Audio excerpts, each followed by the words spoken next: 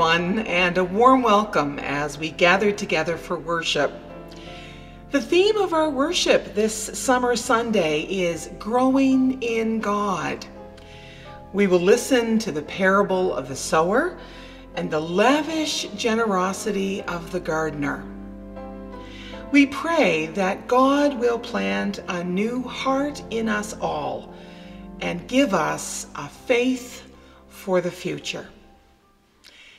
We acknowledge with gratitude that we are on the traditional territories of the Mi'kmaq people. So in the Spirit, we gather together. Let us pray. Creator God, we would grow with you.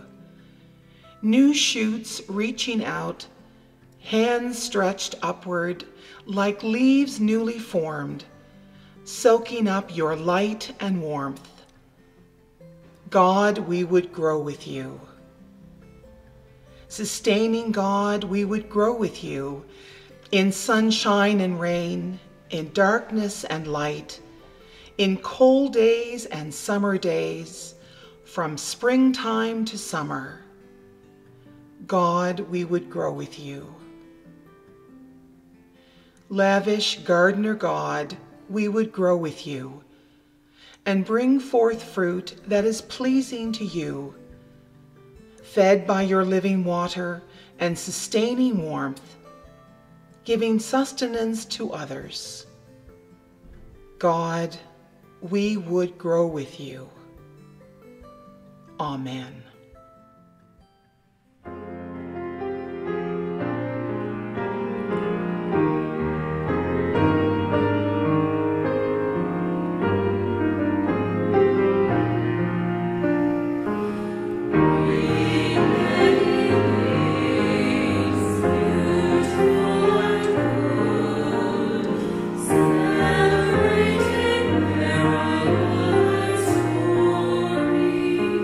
Oh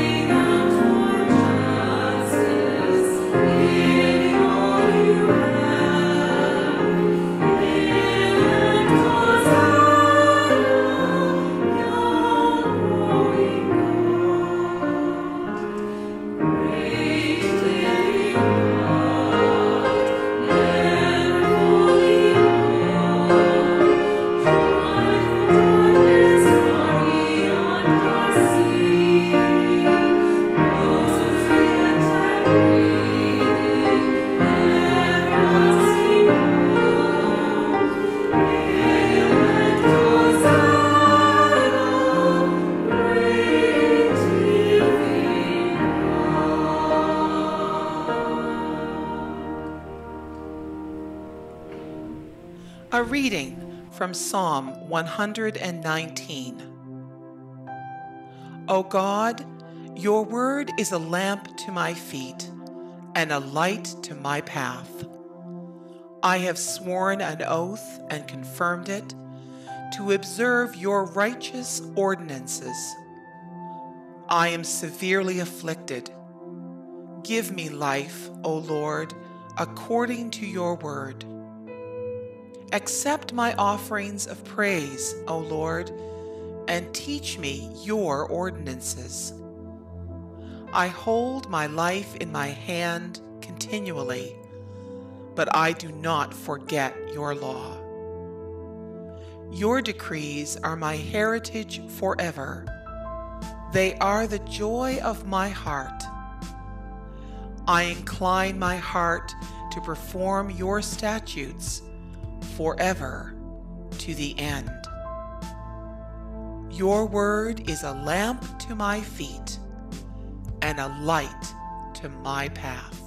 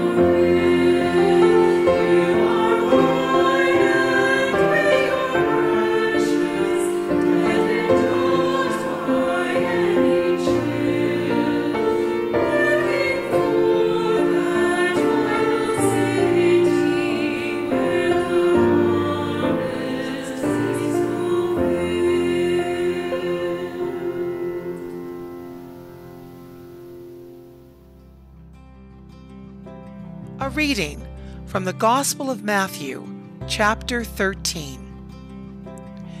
That same day, Jesus went out of the house and sat beside the lake. Such great crowds gathered around him that he got into a boat and sat there, while the whole crowd stood on the beach. And he told them many things in parables, saying, Listen, a sower went out to sow.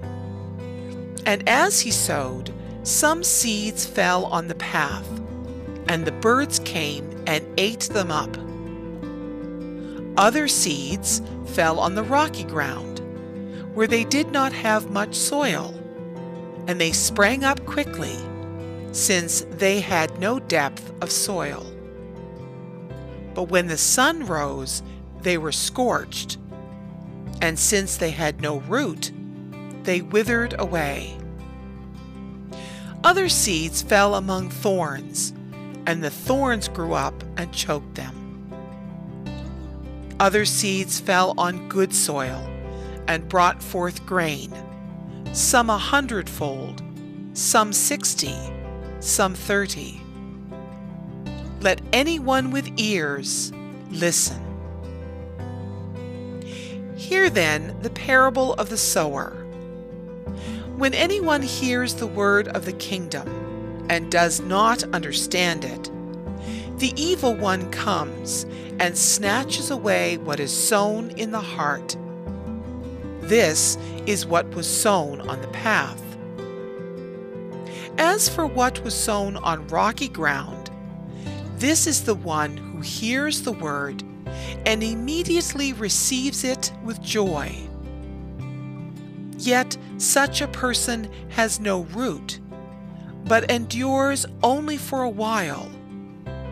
And when trouble or persecution arises on account of the word, that person immediately falls away. As for what was sown among thorns, this is the one who hears the word, but the cares of the world and the lure of wealth choke the word, and it yields nothing. But as for what was sown on good soil, this is the one who hears the word and understands it, who indeed bears fruit and yields, in one case 100-fold, in another 60, and in another 30.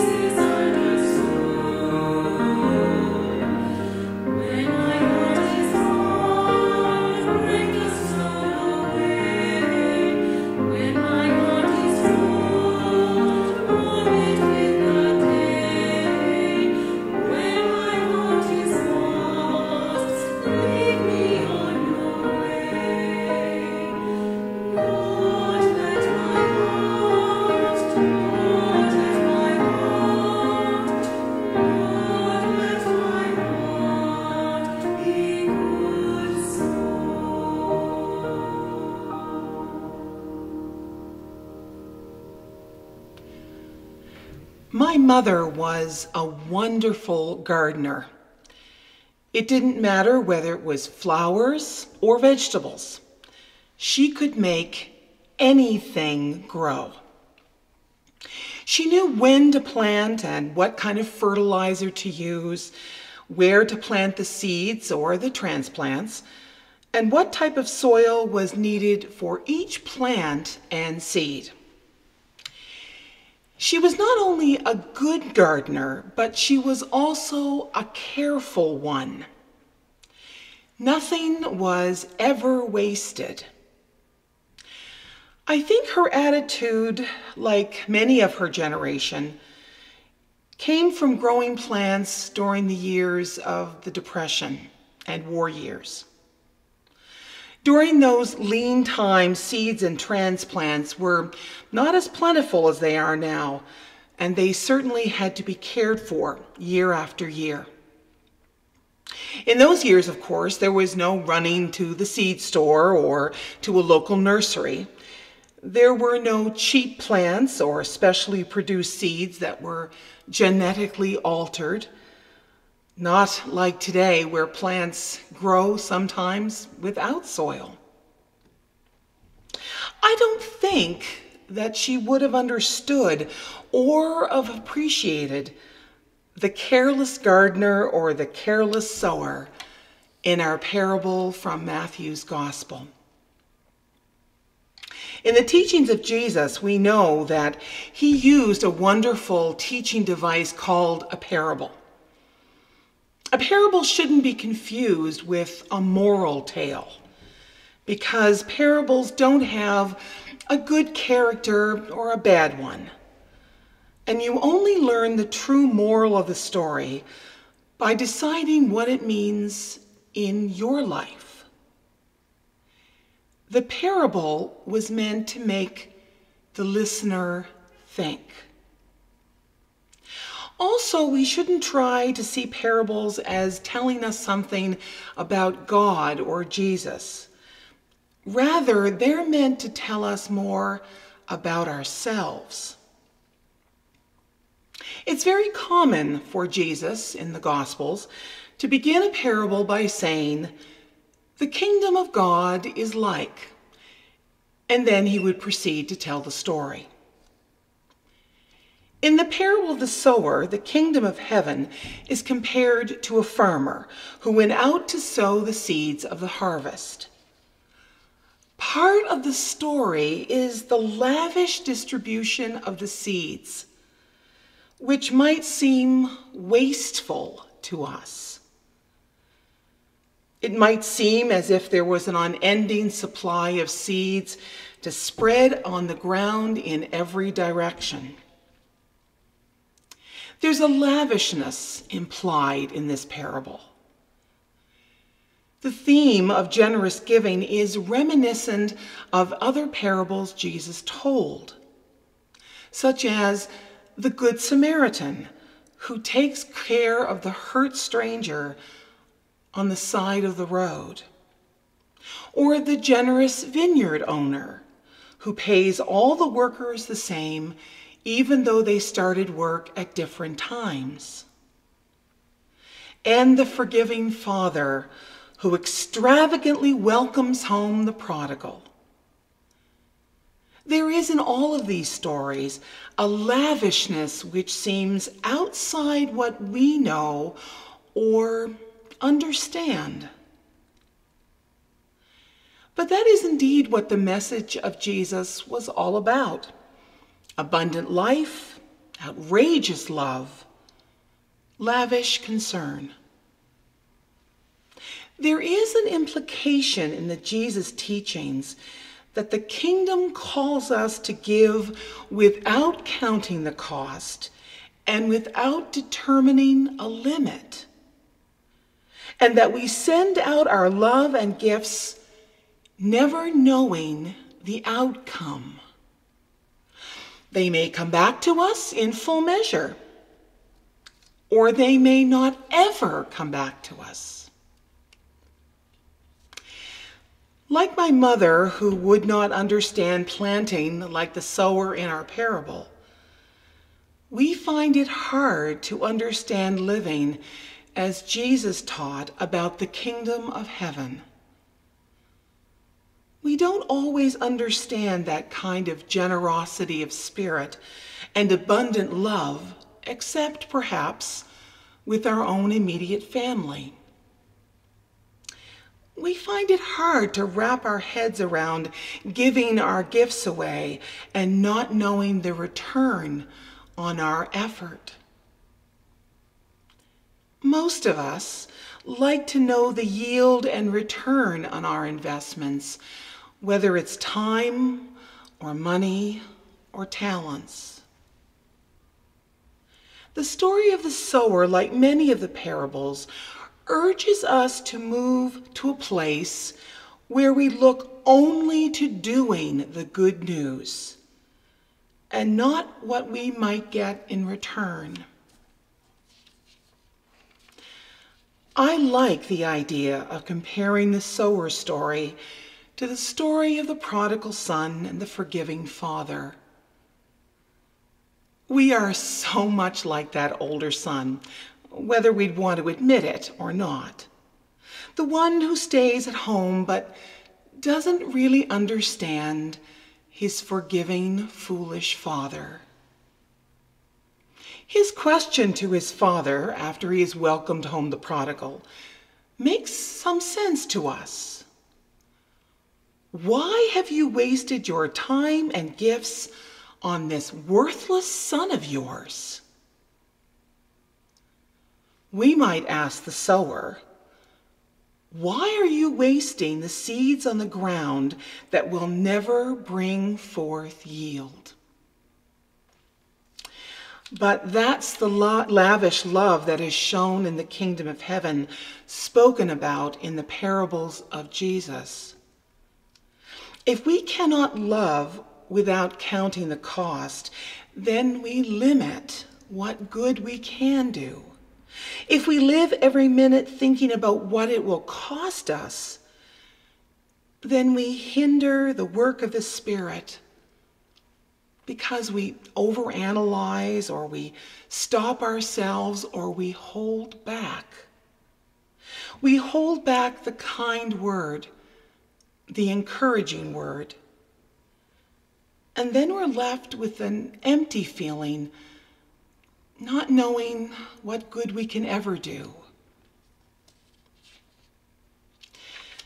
To live as Jesus lived and loved, and to care as Jesus did, means to follow in the footsteps of Jesus.